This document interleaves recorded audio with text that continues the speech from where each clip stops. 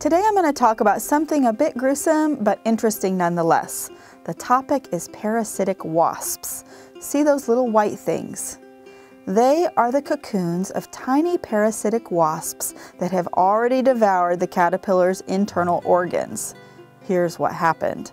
A female wasp injected eggs into the caterpillar some time back. The eggs hatched inside the caterpillar as little grub-like larvae and then ate their fill of innards. Once they were ready to pupate, they exited the caterpillar by chewing little holes through the body wall. They then spun little silken cocoons on the caterpillar's back. After about 4 days, they will chew a neat little cap in the cocoon and emerge as adult wasps. Many parasitoid wasps are considered beneficial to humans because they naturally control agricultural pests. If you are a gardener and you see one of these caterpillars in your tomato patch, the best thing you can do is leave it alone and let nature take its course.